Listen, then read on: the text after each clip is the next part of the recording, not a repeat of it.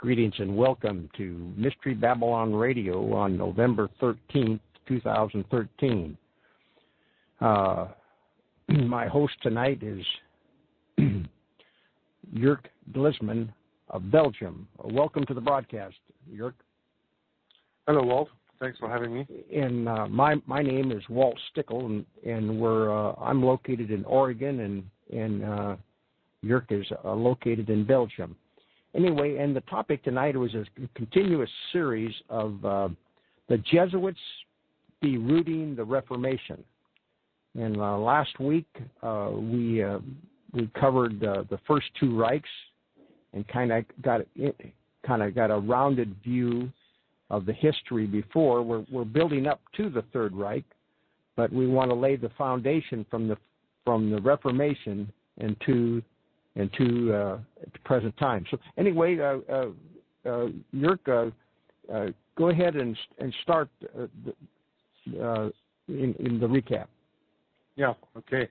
I first want to go a little bit more into history because today everybody speaks about Germany and the three Reichs that it had, but most of the people are not aware that the first German nation state, which we should better call it, was just founded in 1871.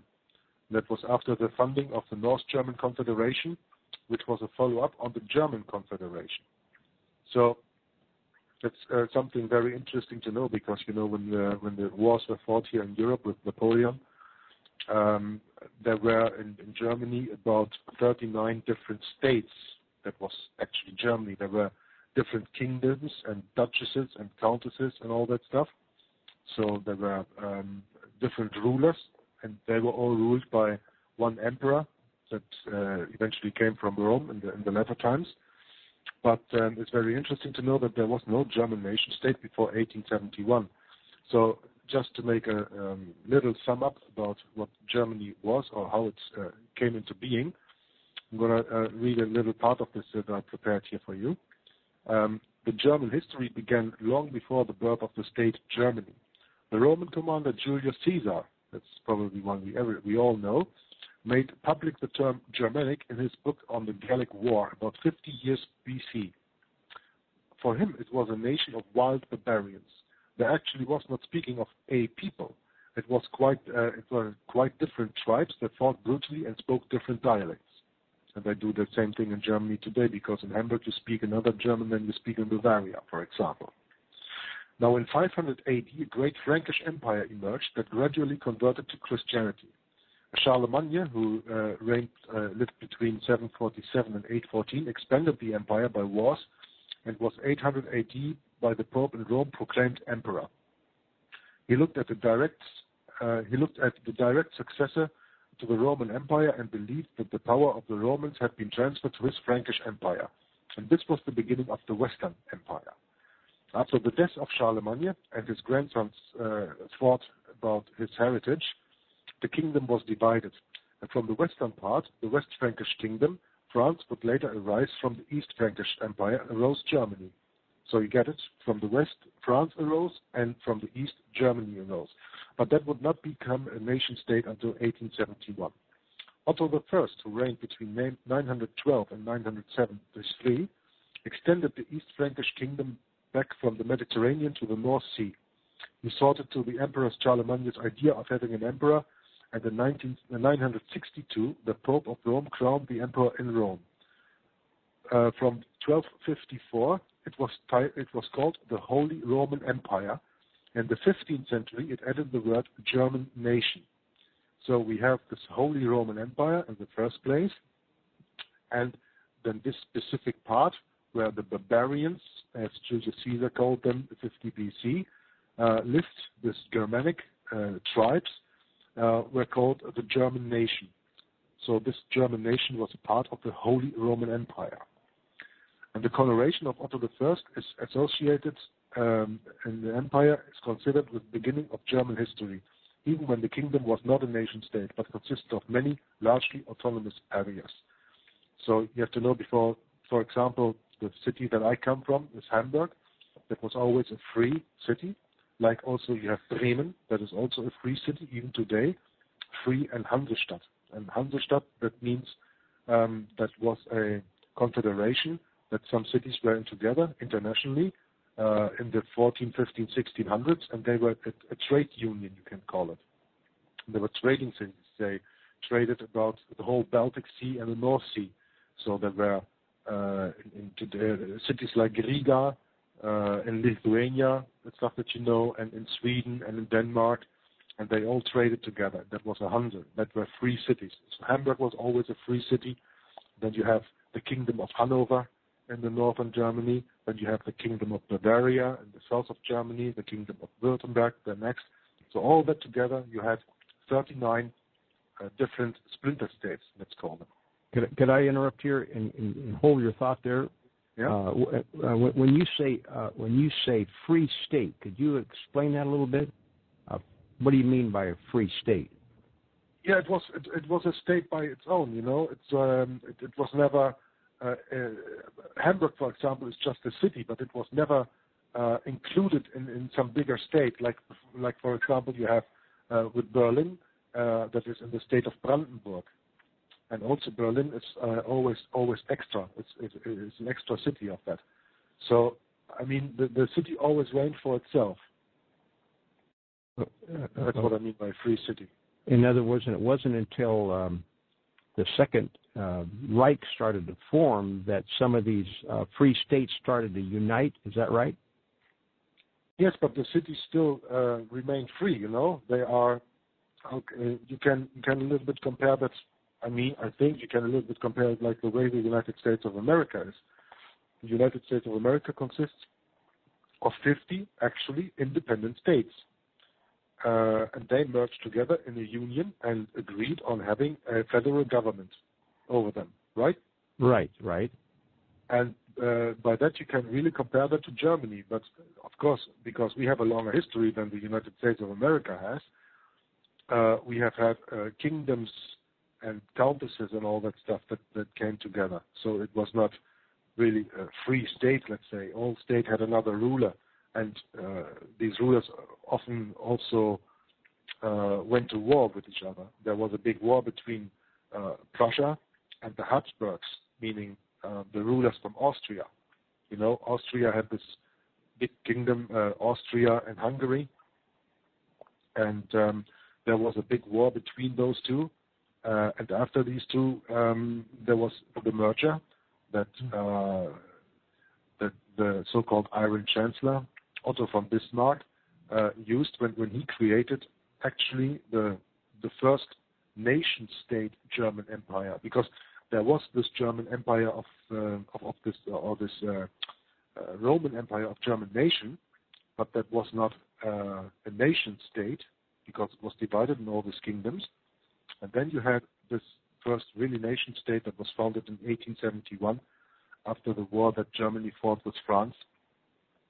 And then they found the first real German nation-state. But still there were these different states in there, like Bavaria and all that stuff. So. Well, let me ask you one other question. The question I have is on the dialects. In other words, even today in Germany, in other words, is there one language in Prussia? Do people speak different dialects even to this day? Well, they speak the same language, but they speak different dialects, yes. Saxons speak another dialect like the people in Cologne. In Cologne, they speak a different dialect from people like in Frankfurt, in Hesse. They speak another dialect than in Bavaria. And where I come from, in Hamburg, we speak what we call Hochdeutsch. That's the actual German that you really, what you learn in school and pronounce just normal German. That's what we speak where we come from in Hamburg. But we also have an older dialect that is called Plattdeutsch, means flat German. That's from my grandmother spoke that, and I still understand a big part of it, but I can't speak it for myself. I haven't learned to speak it anymore. Well, like when you go to Cologne or you go down to Bavaria, can you understand these different dialects? In Bavaria, sometimes it's hard. I mean, when you really go into the country and you end up on a little farm and you talk to, I don't know, a farmer who is some 85 years old and has never spoken something else than his dialect there, then you really get problems with that. But now, for the moment, I live since 23 years. I've been living in Belgium, and here in Belgium it is even worse. Belgium is a very small country. It's about 200 kilometers from one side to the other. North-south and east-west, and you crossed it, so it's not very big. But here, you really, sometimes 50 kilometers from here, you go and you talk to people in their own dialect, and you don't understand a word when you just speak normal Dutch. Well, it sounds like maybe through the year of European history, do you ever consider the fact that people that they're speaking all these different dialects, that sometimes they have a communication problem? Well, I wouldn't say that they have a communication problem. I would say that it's their heritage. We have more splinter states. Like it's not like Great Britain, when you see we have this big country, Great Britain, and everybody speaks English, but still there. When you hear something really speaking Irish and someone really speaking a Scottish accent, and someone else is just from London, and I don't know if they always get what these guys say. I mean, when I hear these dialects, I also have problems to understand it all what they say. Well, I think you've answered some of my questions, because that's true. Somebody that is a strong in English, there's new, like the Geneva Bible and the King James are written in two different kinds of Englishes. Mm-hmm. That's the same kind of. In other words, and so you have to. So in other words, language by itself. They're getting a little derailed here, but language by itself is very interesting. I mean, it's a study all by itself, mm-hmm. And so as time has went on in Europe, like now, like yourself, you speak English, but it's true, isn't it, that a lot of Europeans now speak English? Well, I can only speak for the people here in Belgium, and here in Belgium, the children are taught English from, I think, the fifth grade on. So quite early. I have 7 or 8 years of English here in school. In Germany, that is actually quite the same, but in Germany, the people have a lot of problems speaking English. When you go in Germany on the streets and you interview people in English, 70 or 80% will not answer you because they are not able to speak that language. It's quite crazy when you think about it, but that's really the way it is. Yes, and I think a lot of times the average person, we skip over that, and we, I mean, because it definitely has, a way of communicating. In other words, it sets up a certain amount of a wall between if you can't communicate. And that's something, too, that as Americans, the average American does not understand understand this, because, in other words, there's so many different languages that are spoke and concentrated, like Hungary, Polish, all of these are connected together, see? So, mm-hmm. Yeah. American English is also not the same than English or British English, yeah? But you still understand each other. You have sometimes here and there you have another word. I mean, you say, in English you say lorry, and in America you say truck. But you both know what is meant, You just here and there use another word for the same stuff. Yes. Sometimes here and there there's a little bit difference in writing. Where in America you leave the U when, for example, you speak about colors. Then you write it in American English COLORS, and in British you would COLOURS, write colors. Mm-hmm. So there's quite some differences, but that's not that big differences that you see. We don't understand each other, but when you hear the spoken word, and for example, you are really deep in Bavaria, for example, to come back to Germany, or you speak with someone someone that has always lived in Cologne and in that region, and is speaking the dialect from there, then as a normal German-speaking person, you sometimes really have trouble to understand them because they use other words and they are not that easily to derive from what they said, Especially here in Belgium. It's very, very interesting here in Belgium, absolutely. Well, the reason I brought this up is when you're mentioning the many kingdoms, there were many kingdoms as the formation, and in other words, the word, in other words, Europe has, you might say, it's really changed even in the last 100 years as far as language. What has changed? Europe or Germany? Like the whole Europe. I mean, in other words, don't you think that the fact that the more travel, like the more people get to travel and interact, that people start speaking different languages? Well, I don't know if it has to do with that people travel, but in Germany we often say a term that is called Denglish. Because that is put together from English and German, yeah. D for German and English for, so that means the actually Britishization, or how you're going to call it, of the German language, or the Americanization of the German language, by taking all over these things. And sometimes the Germans are really funny, They invent words that when you say in English, you don't understand. You know what Germans call their cell phone?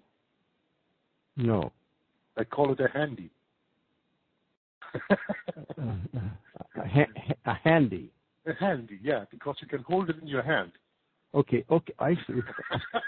Yes. You have these strange words that, when you come to America, and you say to an American, "Oh, sorry, I forgot my handy." The guy will just think, "What's he saying?" Yes. And of course, the English language, and that comes mostly because we are so close to the United States of America. What is rulership and the big things that I mean, and the trade connections that we have. The American language is very much infiltrating the German language. So when today, for example, you go to, let's say, a company is making a convention to state about their year and business that they have, they put so many English terms in that as a normal German you can't understand that anymore. So that's very much in the economic world. That's the case, So this is kind of Germany is being abolished. You have the impression when you watch that from a little bit of distance that people are trying to abolish the German language, and that brings me a little bit back to the subject that we were talking about this derooting the Reformation. Right. When you want to deroot something, then first you have to know where the root is. It's like when you have some crops in your garden that you want to get rid of, and you don't take them out by the roots; they will always come again. Mm-hmm. So first you have to know where the root is, and the root for the Reformation is in Germany, and the punishment therefore is, for example, to making one point, when you see the Georgia Guidestones, which is a monument in the American state of Georgia, in the U.S. state of Georgia. That is some big monument of marmor, of granite and marmor made, and there are 10 commandments written in it, and these 10 commandments are written in, I think, 10 languages or 12 languages, but not one of them is German. Uh-huh. It's written in English, it's in French, it's in Chinese, it's in Swahili, it's in Hebrew, I think, and 10 languages, but not German. Mm-hmm. Mm-hmm. And like you said, that's the title of this series, is we're laying down some history, starting from the Reformation, from 1517, and kind of the average person, including myself, was never taught this. And I'm at an age right now where you have to get this education that we're discussing here, you have to dig for it, because it's been kind of swept under the rug, would you say? Yes, absolutely. Yeah. Also, the people today are not that God-believing anymore like people used to be, like, let's say, 150, 120 years ago. The last generations that are walking the earth right now have never been farther away from God than any generation before them. They are all so distracted by this matrix the Jesuits put up very successfully on them. This matrix being when you're young, 2.5 years old, like in Belgium here, for example, then you go into daycare, and after that you go to school, and you come home and you just watch television. And today, 5-6 year old kids have their own tablet PCs or iPhones, whatever, where they are always with this electronic stuff connected all together, and all these things do anything for them. I mean, I just talked about it with my mother today when we were in school, and we wanted to have an electric calculator that was forbidden in the first years, and that was very good that it was forbidden, because then you really had to use your brain to do your counting. Today, they can use these electronic calculators from the beginning on, I think. So people are actually put in the way to not use their brains anymore. And you mentioned that in Belgium they start the children at 2.5 years old in kindergarten. Did I hear that right? Yes, preschool, 2.5 years. Yeah. Yeah. See that they have some stuff, but it's a little bit. They have schools over here, but it's a little bit later, 5 and 6. But yeah, that's one of the reasons why we are talking about the Reformation, because to bring it back. Because to understand what's going on today, you have to understand the Reformation, and the reason why people don't know the Reformation, again, is because I agree with you. There's the last 3 generations. There's just been so much distraction, and they have taken the credibility, using all the universities over the whole world. Teaching Jesuit casuistry and sophistry, learning upon learning, they have taken that part of history out, and people don't even have it, so you can't even find it. You can't even get a conversation. But once you understand, once you understand this, things open up. History opens up. And so that's why we're going back to the Reformation. It's because at the start of the Reformation, prior to the Reformation, I mean, it was what you call the First Reich. Is that right? Yeah, it was the Holy Roman Empire under German nation. So that's in this Holy Roman Empire that was bigger than Germany alone, or this borders that you know from Germany alone. That was bigger than that, but in that embedded was a part that was called a German nation, yeah? And this was splintered up into different kingdoms and duchies and all that stuff. Yes, and all these different kingdoms got their, prior to 1517, all got their right to rule, and they got it from Rome. Is that right? Yes, absolutely. And yes. they were 2 or 3 kingdoms together were then ruled by one emperor above them, and the emperor mostly came from Rome, like Charlemagne, and then all these emperors that we've had in that time. Yeah. So above a king, there's an emperor. You see, and it's so people that are coming through here and would happen to be listening to this discussion. And not being biblical, they would not understand what the Reformation, the reason why we have such a liberal movement, and how philosophy has and reasoning and the New Age is because the Bible has been discredited, and it's not It's not like it was in 1517 when the Bible in the printing press was invented, and all of a sudden the common people, got the Bible in their hands. The secular world always has to understand that this is why this is so important, because they wouldn't have the liberal mind they have today. They would still be usurps in the feudal system if it wasn't for the explosion of the Protestant Reformation. You have a comment on that?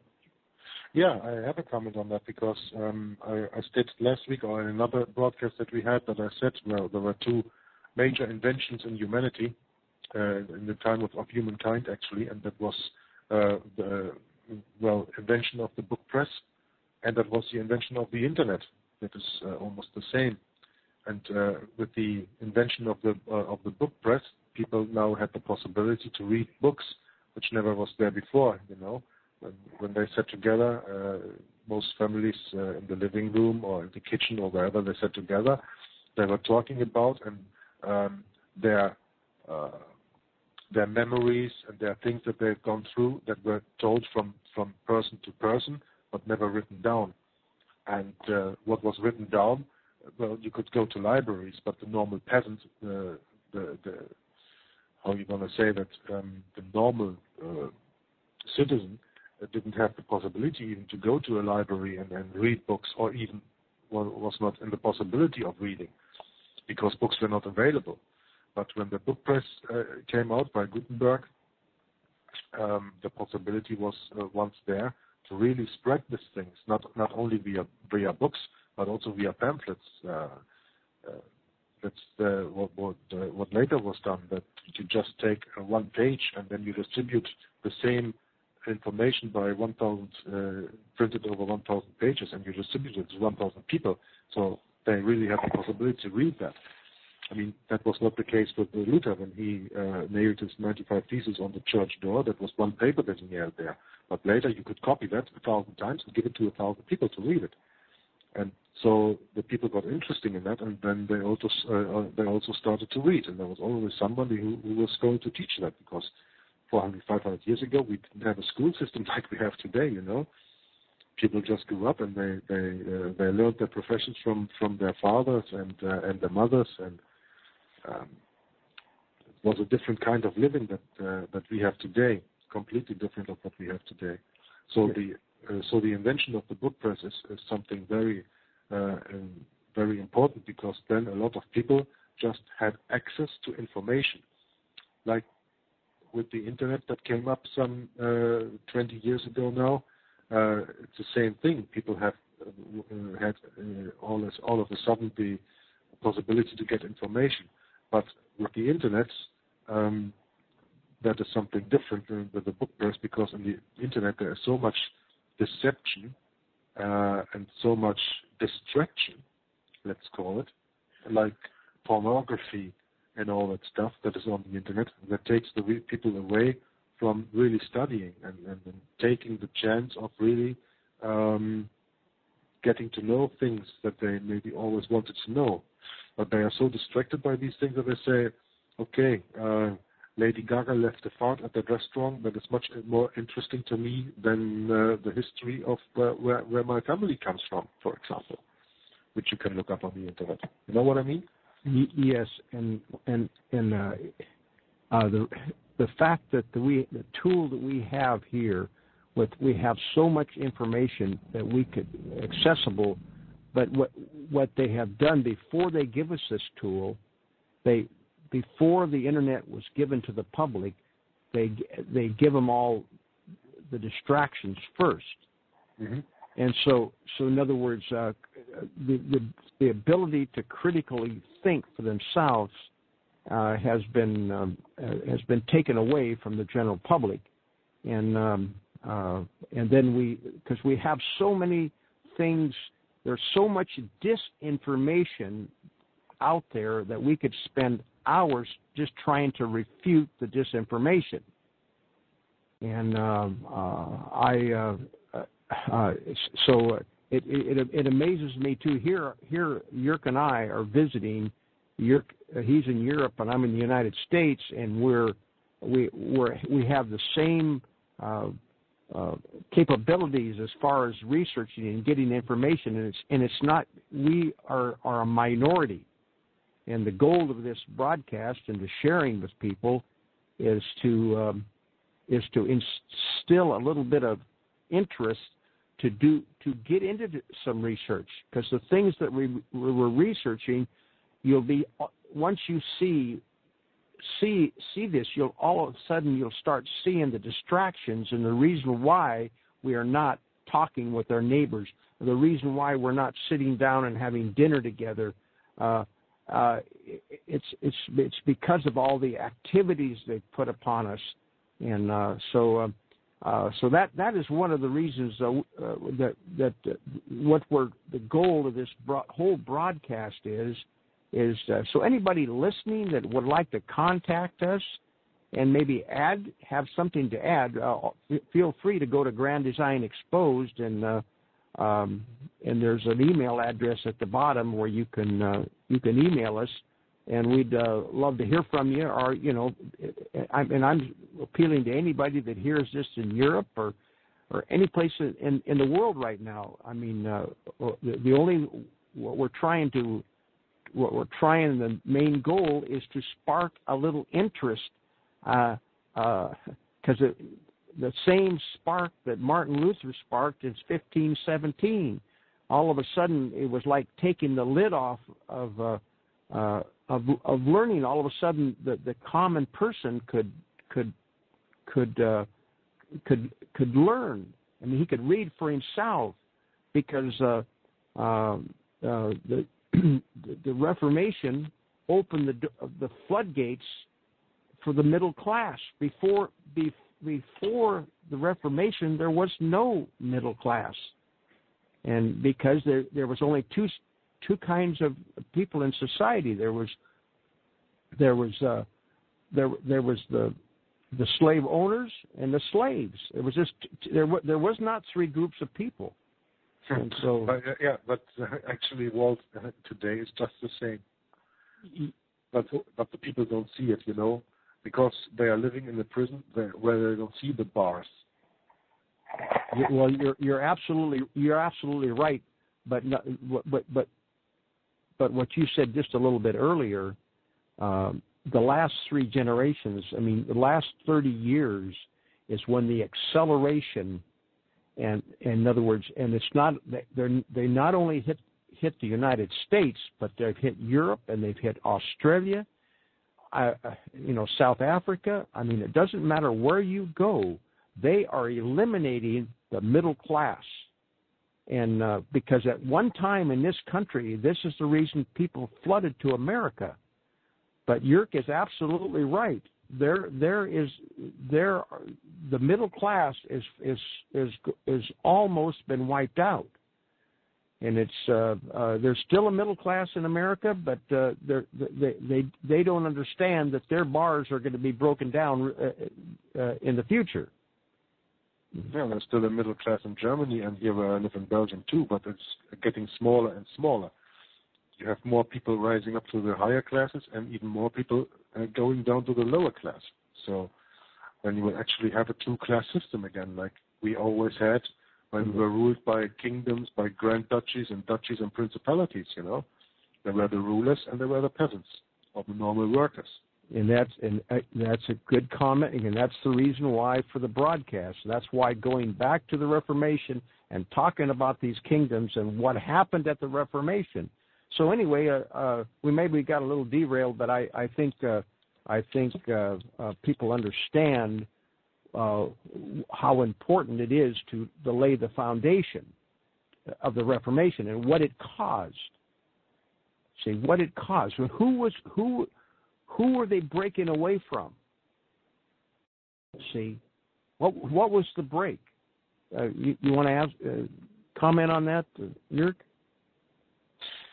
Yeah, the people break away from God, and the Reformation was about bringing God to the people. I mean, we always talk about the Reformation and how it started in Germany, but we forget about things like the Waldenses, They were people who lived for almost 1,200 years in the mountains of Switzerland, and they were spreading the word of God from there.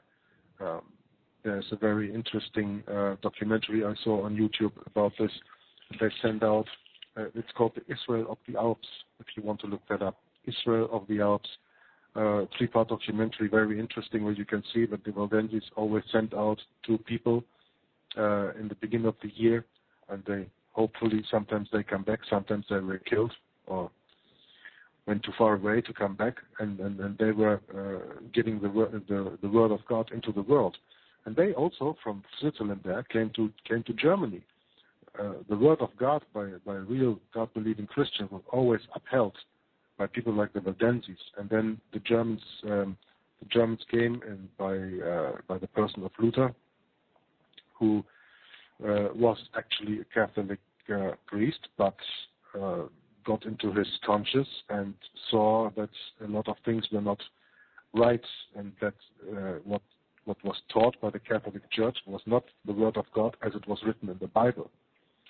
And so that triggered the Reformation, and that made people think. And because now they had this feeling, okay, we were abused by our masters, so-called masters, or masters actually. We were abused by them. Now we're going to revolt. We want to have our own human rights. We are talking about today, Obama and all these politicians always speaking about human rights. There was no speak of that 400, 500 years ago. People had no rights. And that came with that revolution. So the Reformation really set up a conscience in the people that they were more than just the peasants that they were, and that there was more to life than just this earthly life that we are living right now, which is in this materialistic world that we are forced to live in. That there's actually more to that. So they had the possibility to really study the Bible and see what life is really all about, and that there was that we are all born in sin, but there was someone who was the Son of God, born into this world and took away all the sins by being put on the cross in Calvary and taking all the sins away from us. This is something that the people today have very little understanding of, and that should go back into them, because the Reformation brought actually freedom to the people, freedom of the mind, freedom of conscience. Freedom of conscience, yeah. Because when you don't know that you're a slave, well, then you're always quiet. I mean, you don't do anything because you think that's just the way it has to be. I gave you one time this example where when you sit on the back of a donkey and you hold a carrot in front of his nose, he will walk and walk and walk for miles and for days and for weeks until he gets finally will get that carrot, which he will never get because he put it always a few centimeters before his nose, but he can't get it, And that's what the elite, so-called elite, does with the normal people. Just putting out there something. Is it education? Is it a career? Is it money? Is it a nice car? Is it a pretty woman that you can get? Whatever. They put these things out in front of you there, and the people are running after them and forget that there's more to life than just that. In the enslavers, we want to has always been Rome. Rome is the one that ruled during the Dark Ages. It's always Rome through, because Rome hides behind religion, the facade of religion. It's like today. I mean, there was a time in history where this exploded and people seen who the boogeyman was. And all the reformers, Luther, Calvin, Knox, they all knew who the Antichrist, the one that was enslaving them. And you can go today to any country that's living in poverty, and it's a Roman Catholic country. That's the reason why Mexico has been enslaved. The people do not understand that it's It's their church, the Roman Catholic Church, that's keeping them enslaved. That's the reason why South America and why America we call them third world countries. Well, Rome is doing the same thing today. The same thing is happening today. But the reason I want to bring this up is, you see, is what ruled the Holy Roman Empire and the First Reich was the Vatican. It was the Vatican that caused. And when that Protestant Reformation exploded, I want to go this route here, Jörg. In other words, when it exploded, it went to Sweden, it went to Poland. Could you tell us a little bit about what the effects of Protestantism had on Poland? Well, Poland was actually a country that was completely Protestant because the kings of Poland were Protestant. But I also read that a lot of the normal people, like the peasants and the normal workers, held on to the Catholic beliefs. Today, Poland is known as a Catholic country, but the Reformation made great progress in that country, of course.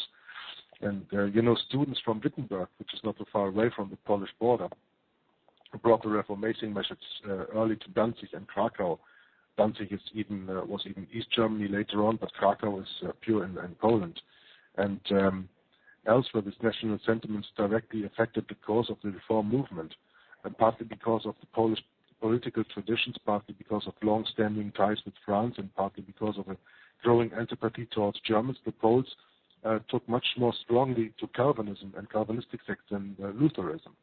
It's worth pointing out, too, that the Hussites had flourished in Western Poland, so the country had a long tradition of dissatisfaction with the clergy. Moreover, the country also had a long tradition of religious toleration. Many Jews had fled thither to persecutions in the West, and there was even an Islamic Tatar population in Lithuania. In the event, a number of different Reformed churches took root in Poland, especially during 1540s and 1550s. So that's when you see that Luther wrote his Bible in 1522. That's 30 years after that. And the ideas and enclaves could be found everywhere. Different flavors of Protestantism flourished in different regions of Poland for exactly the same reason they did in Germany, due to the preferences and protections of the local nobility. You see, it's always the nobility, the kings and duchess and counts and whatever you have as rulers. What they prefer, they put on the people they live under. And in Poland, at that moment, the kings that ruled were kind of free to choose their confession, and there were a lot of kings who chose the Protestant confession. But actually, Poland is seen as the biggest success in the Counter-Reformation when you measure it on the Jesuits. The nobility in the 16th century was Protestant. Polish kings were Catholic, and King Sigismund III, I say, so there was one and two before him, but the third, who was on reign between 1586 and 1632, he was Jesuit trained. So the king was Jesuit trained. What does that mean? That does mean that he gives the Jesuit viewpoint and the Catholic viewpoint to his people, because people are always taught and indoctrinated by their rulers, in this case King Sigismund, and he was Jesuit trained. So that led to that in 1717, and that's a century after that, in Poland it was forbidden to build any new evangelical church. And every church that has been built, evangelical church that has been built since 1632, was ordered to be torn down. And if you denied the Catholic belief, you were given the death sentence. Could I say something? Yeah. Yes. And understand the listeners, when we talk about this, how did they do this? How did they tear these churches down? They did it legally, because when we talk about the Jesuits infiltrate the nobility. They are the confessors. That's the reason why they know exactly what's going on, because they're the confessors to these nobilities. And that's how they infiltrate. That's why nobody understands today who even the Jesuits are.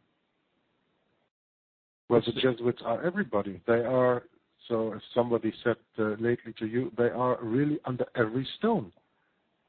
Yes. They take every form and shape that they need to do, whether it's scholars in the schools or universities, whether it's in the clergy, in the belief system, whether it's in politics. I mean, you can choose whatever profession you want.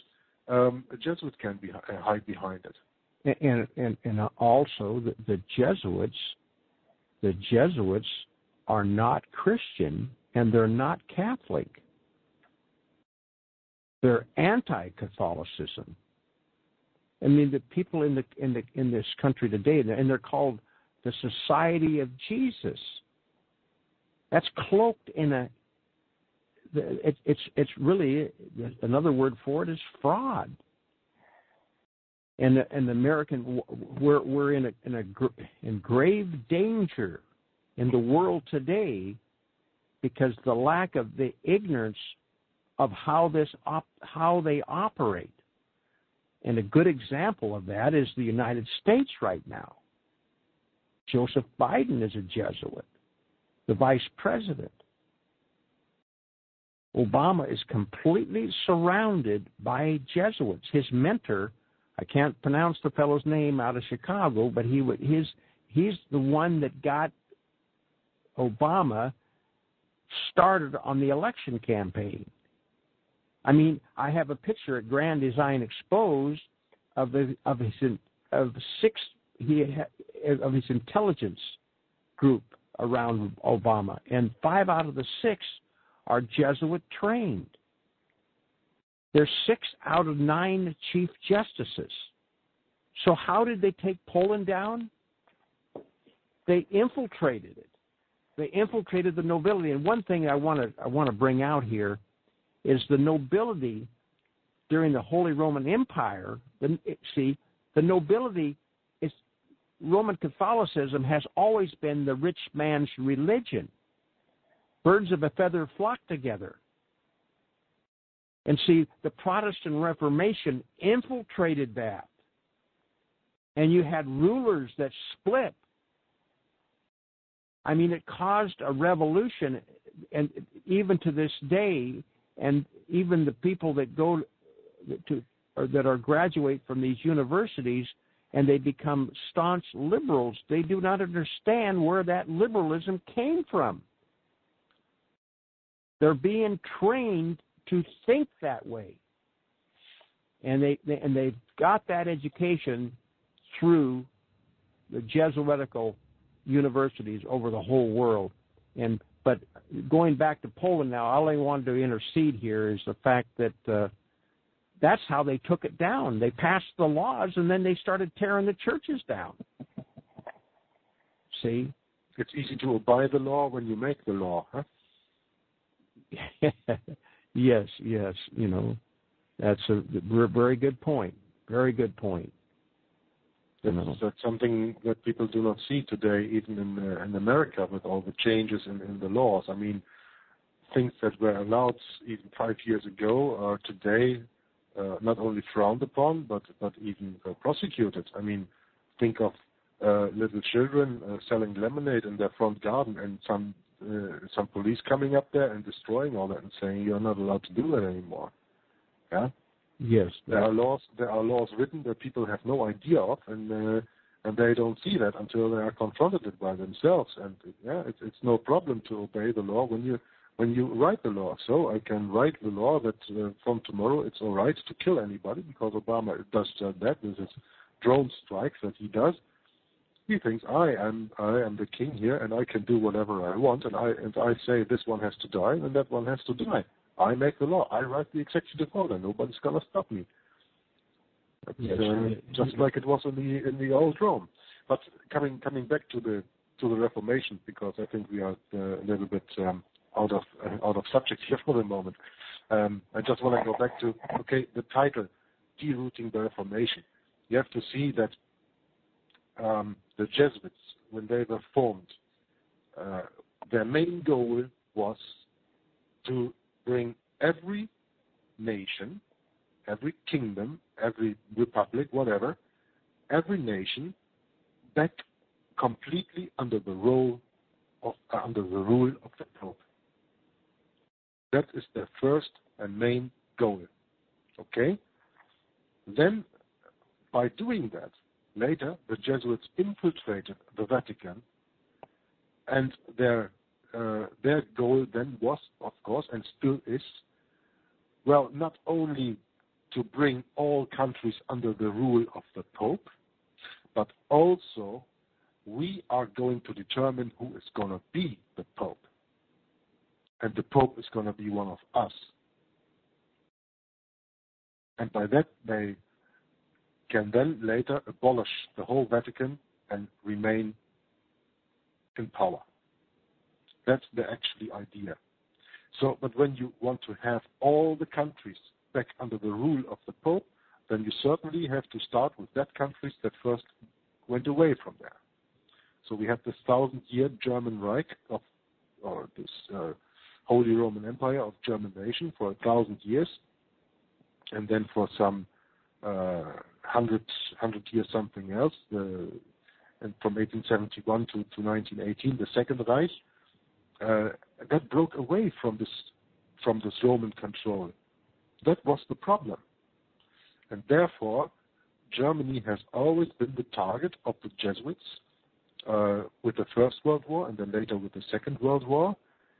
And how can you better take care of, let's say, kill all the Protestants when you push the one Protestant country against the other one Protestant country and let them kill each other, like they did when they forced the English soldiers, who were mostly Protestant, against the German soldiers, who were mostly Protestant, to kill each other for the gain of the Pope.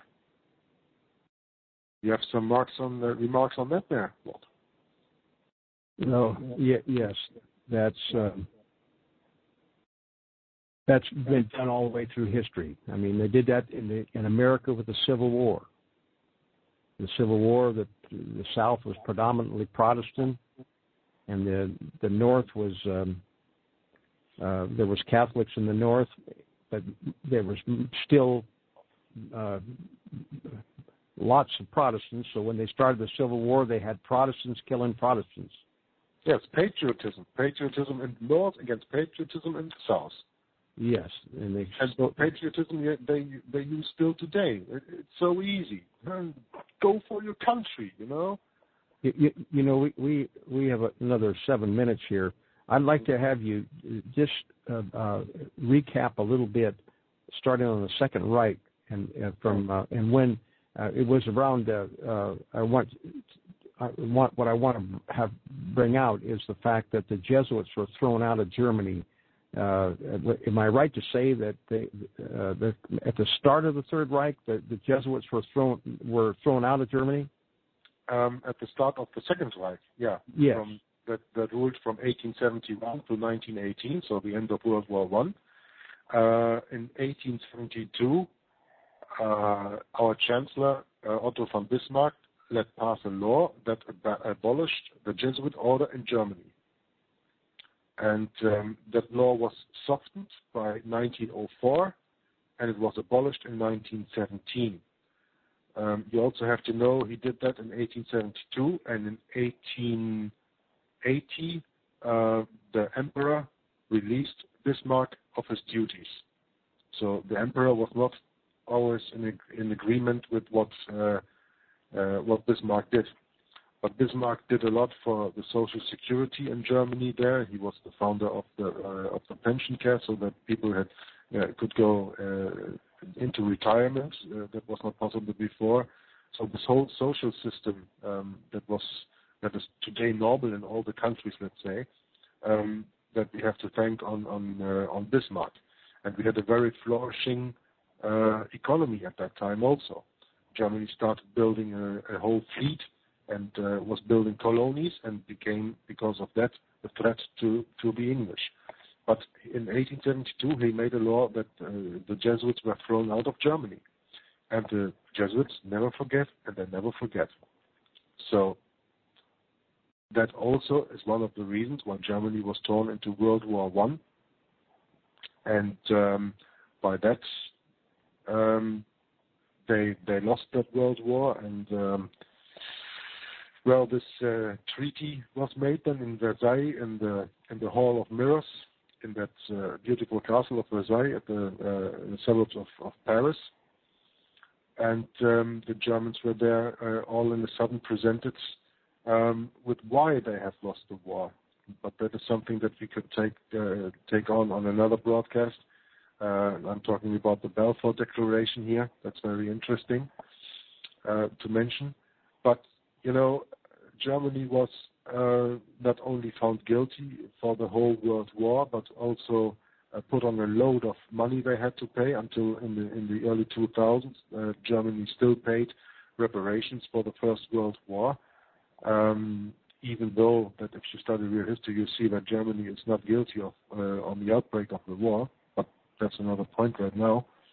But the Jesuits used that to really destroy Germany. And the farther we go into the history, then we see what happened between the Second Reich, 1918, and the Third Reich, 1933, when Hitler came to power, and even when Hitler came to power, Hitler had only, I think, really just one big target to go for, and that is destroy Germany and destroy the German people.